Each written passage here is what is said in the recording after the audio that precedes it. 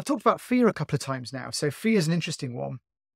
Is for people to grow, really, you have to go through fear. So you have something called the comfort zone where we all live, right? The comfort zone is the stuff that we are happy and comfortable with doing. Okay. Me, for a long time, I didn't like talking to cameras. I didn't like talking in front of people. It wasn't in my comfort zone. To get to the place where I wanted to be able to do that, I had to go through the fear zone. And then go through the fear zone, it's like a rubber band that pulls you back. It can pull you back into the comfort zone. You start making excuses. You start to question yourself. You start to think, am I an imposter? Do I have imposter syndrome here? And it's perfectly natural to be going through this fear zone. But you go through the fear zone all the time when you make change, right? That's part of the excitement of being a human. That's exhilarating, going through that fear zone. But again, it can also be scary. And that rubber band can pull you back into the comfort zone. Equally, that other rubber band pulls the other way.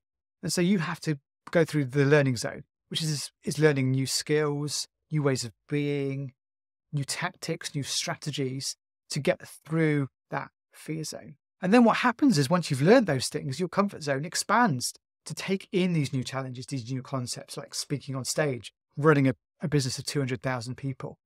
What was once difficult and challenging becomes part of your comfort zone.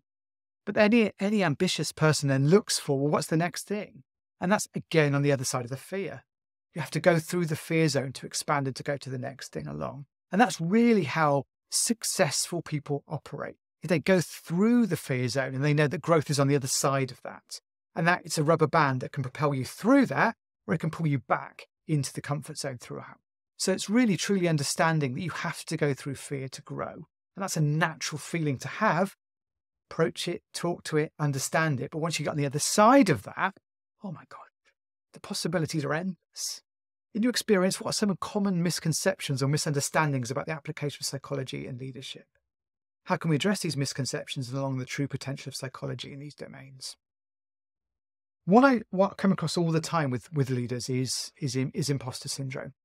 And imposter syndrome is often seen as being, it's called a syndrome, it's already got negative connotations to it. I always like to look at these things and help understand, well, is this a feature or is this a bug? And once you start seeing it in that way, you can start to understand how to react to these things differently. Similarly, leaders that I work with have ADHD. And again, similarly, is that a feature or is that a bug?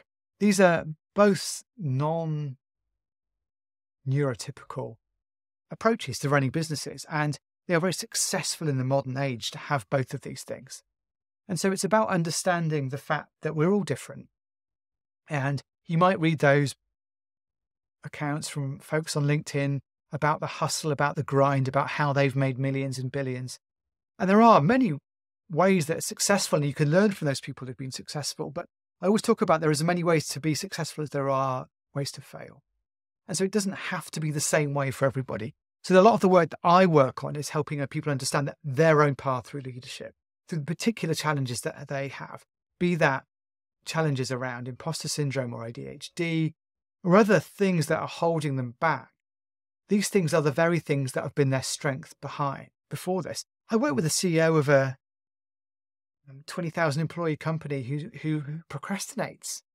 And for a long time, he's given himself grief about this. And the reality is, as you look at the reason he's procrastinating, is the things that he isn't working on, the stuff he's ignoring, are actually the stuff he shouldn't be working on. The very reason he has procrastination is he's able to prioritize the things that really need to be done. And the things that are weighing down on him are stuff that he can actually hand off to other people.